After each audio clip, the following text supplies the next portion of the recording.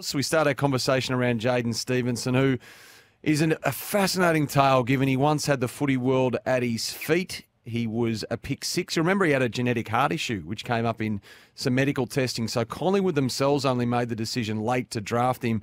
That was in 2017. But he would go on to be a rising star winner. 38 goals in his debut year, a grand final in his debut year, a very solid highlights reel. He was an exciting player. He kicked 21 goals in the first half of 2019. He was flying. Then came the betting scandal and then became the unravelling of a career that once promised so much. Yeah, it's hard to wrap your head around how this can happen for such a talented young player. And as I said, I thought he was a generational talent when I first saw him. You mentioned that first season, but kicked 5 goals in his 4th game. He kicked 2 goals early in the 2018 grand final. Nothing seemed to faze him in terms of the big moments. He looked built to play for Collingwood in front of those big crowds. And they were captivated by what he was doing. To kick 38 goals as a small forward, and he was doing it differently. Like, he wasn't just your traditional crumbing small forward. His speed to burn, and he was electric. He was explosive in your first. And he also was like, he laid three tackles a game in his first year. Like 75 tackles in his first year. Never got anywhere near 70 tackles ever again for the rest of his career. Like, the most he ever had was 48 after that. So he was buying in defensively, and he was a real weapon, and he was a really difficult matchup. Who do you put on him? Is it more of a taller defender? Is it a small?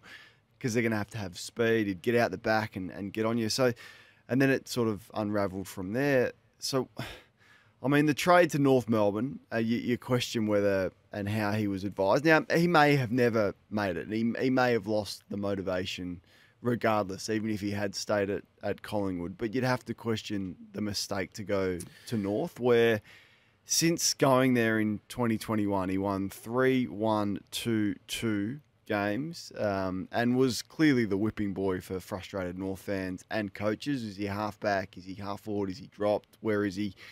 He needs to take ownership for that, clearly. And his lack of competitiveness at times, which he was. There was a genuine lack of competitiveness and toughness. That there's different levels of toughness in football, and some players are tougher than others. But there is a requirement to put your body on the line when you need to, regardless of where you sit on that scale of toughness. And he wasn't prepared to do that, which leads us to the point we find ourselves in now at 25. Sammy, he walks away from a $500,000 contract because he's lost the passion and love for the game. We'll get more details on that with Mitch. But that's Mitch's story. So nothing from North Melbourne officially at this stage, but Mitch's story is that Jaidyn Stephenson has informed the club that he wishes to retire effective immediately. Just on the, like, who's to blame for what? Like, I saw something on Twitter last night that he was horribly mismanaged by 2 clubs, that his career was never going to last long after leaving Collingwood, etc., etc. Now, I'd argue more with the former, and it's more on him than anything else, but we're not privy to all the details. Suffice to say, while some things conspired against him, he should serve as the cautionary tale for next month's draft crop. To all those kids getting drafted, you've got to want it. You've got to apply yourself. You've got to avoid temptation. You've got to devote yourself. It's professional sport for a reason. You're supposed to be professional. So we can talk about sliding doors and should he have chosen another club and being traded to Collingwood, and whether he was the icing on the Collingwood cake and he was the icing at North Melbourne when there was no cake, and whether it was the right fit. But really, at the end of the day, he has to have a good hard look at the decisions that he's made in his career. I mean, he bet on Collingwood games when he was there. He bet on himself while he was there. And now 2020, cop glandular fever. And then at the end of 2020, he was traded in contract as part of that Collingwood fire sale that also involved Adam Treloar. So there's some things that are, it's hard to exactly pinpoint what is he's doing and what's come as a result of his doing. No doubt. And in the end, if you're doing a sort of a pie graph of who's to blame, I mean, he's 80% on him, you would think. And then there's 20% that is on the environment and other factors. But the bike accident in the off season of 2021, which fractured his hip, which was alarming. I was like, what are you doing?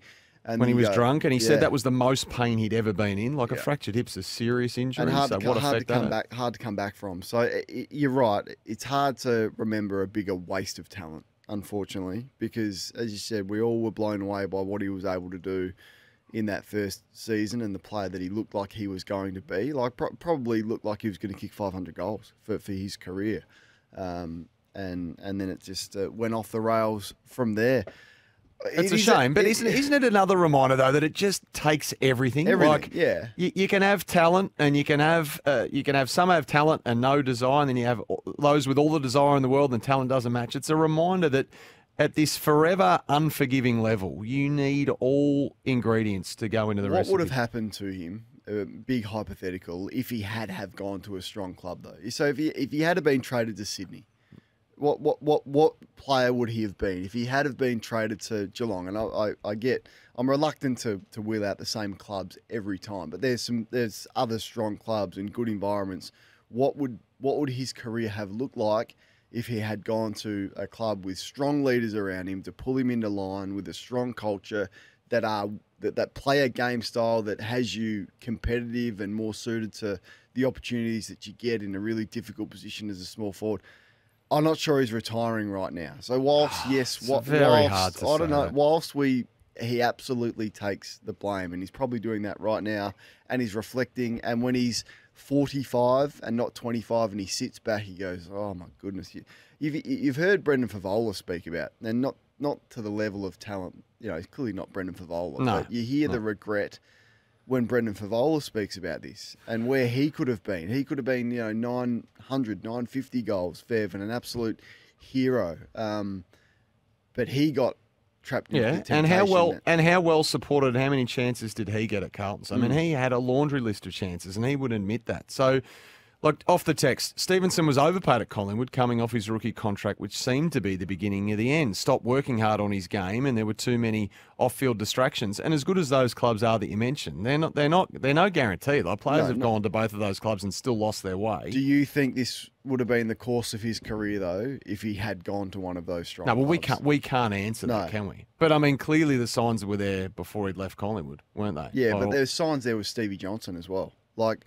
Yep. So there's some take the wake up call and maybe some 100%. don't. A lot of players take the wake up call. A lot of them, and some take 4 years, some take 6, some never get it. Like Jordan De Goey, I don't think he's ever going to get it, and I don't think he cares. And I don't think, whilst he's had some great moments, Jordan De Goey is a moments player. He hasn't had a career that you're going to look back on and go, oh, he's a Collingwood Hall of Famer. He's not, when he absolutely could have been. Now, he'll say, well, I won a premiership and my prelim final was unbelievable, and if it wasn't for me, we'll get... And you can justify your career like that. But when Jordan De Goey is 45 years of age, what is his reflection of his career going to be? Is it going to be the same as Fev a little bit or not?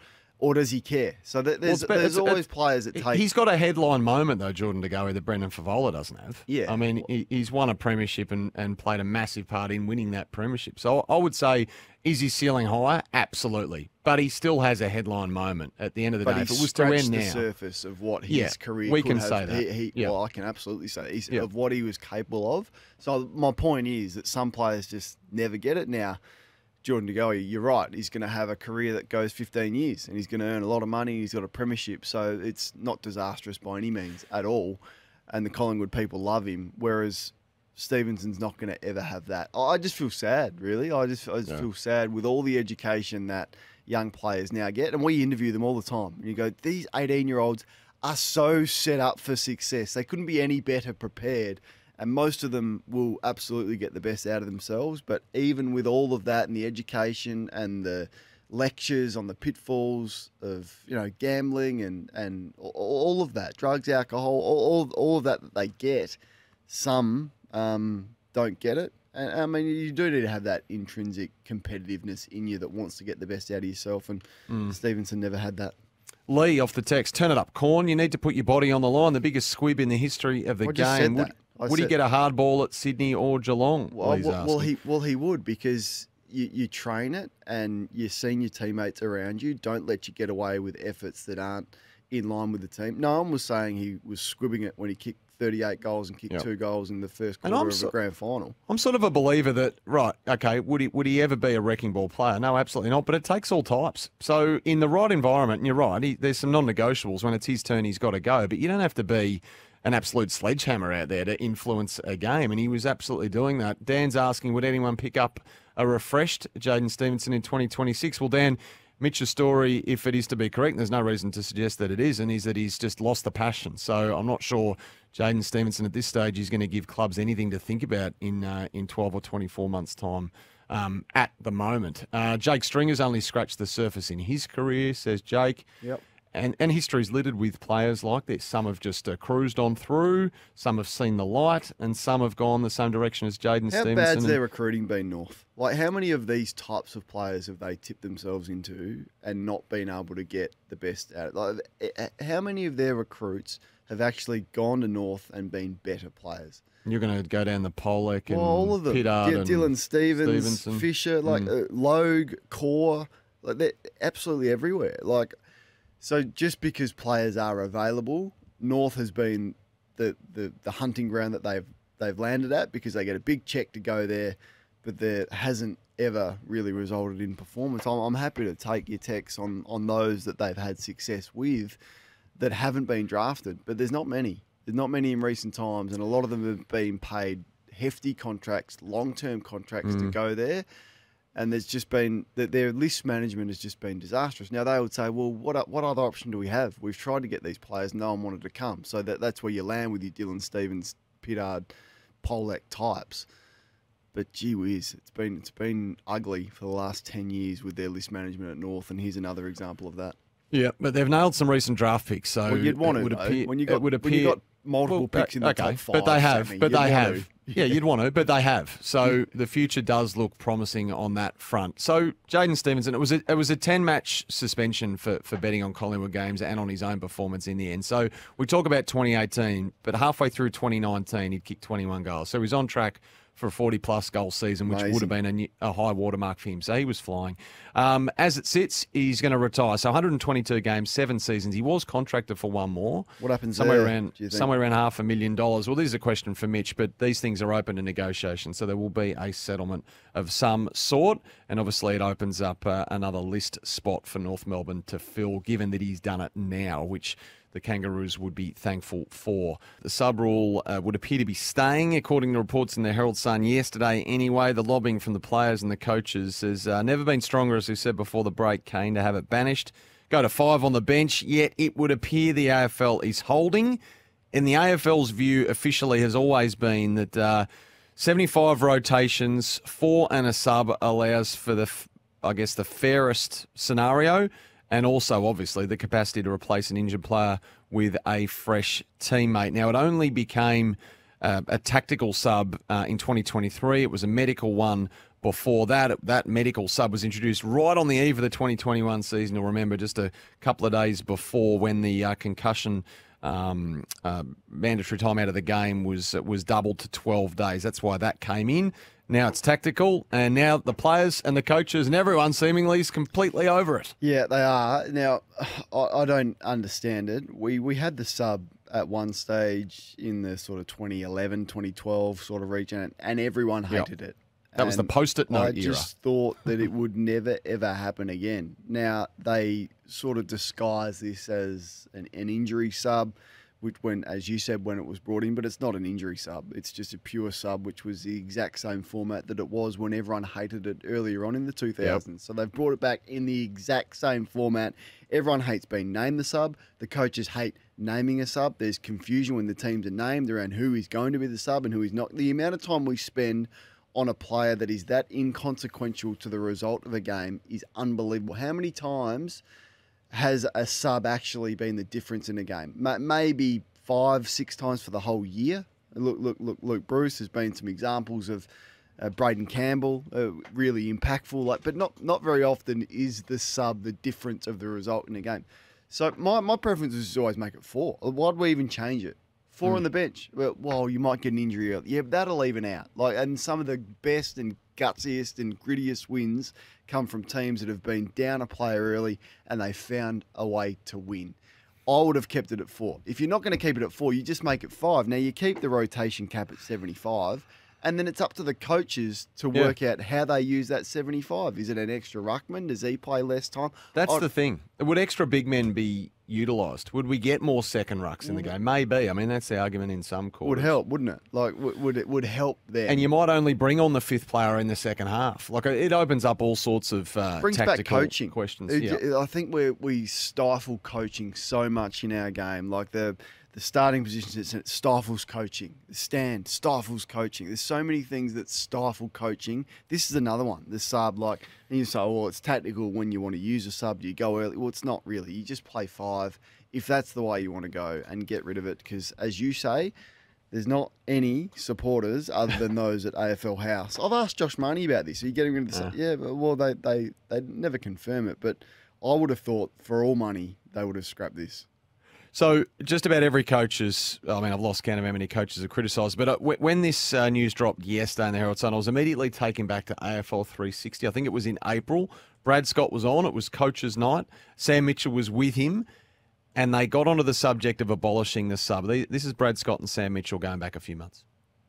I would prefer 5 on the bench. I don't think there's a player in the competition that enjoys the sub rule, either being the sub or being subbed off. The best point that Brad Scott made, I'm not sure if it was on that night, I think it was in a post-match press conference, is that the sub rule actually is counterproductive in the sense it puts more pressure on club doctors and medicos to make a call on a concussed player because they know that they've got to make a quick decision to get the sub on. Now, he had an incident with Harry Jones earlier this year where it was 16 minutes to go in the last quarter. They had to assess him, so they said, look, we've just got to sub him because we don't have time to wait. So if you had 5 on the bench, you could put someone on in Harry Jones's place and then Harry could come back on if he didn't have concussion. But instead he's saying this actually puts more pressure on the doctors to make quick decisions under pressure that's not needed. 100%. And you need all those eyes on the field of play as well. Whilst doctors are distracted trying to work out whether you got to sub him and look at the vision, has he been concussed, do the concussion test, all of that, they're missing everything else that's on the field as well. And the counter one to that is Holmes in the prelim for Geelong. They don't want to sub him. Because as soon as you sub him, he's gone. But then, so they make 20 minutes or what the exact time frame around about, is he going to go back on? Yep, we're going to put him back on. Whereas so they play a man down in that time? Yeah, they play a man down for 18 minutes whilst there because he's such an important player for them. If it was a lesser player, you just sub him out straight away. But if you've got 5 on the bench, okay, well, you just you've got the other 4 to take care of the rotations. You get the treatment that Holmes needs and you've got a little bit more information before you rush him back or before you have to actually sub him out.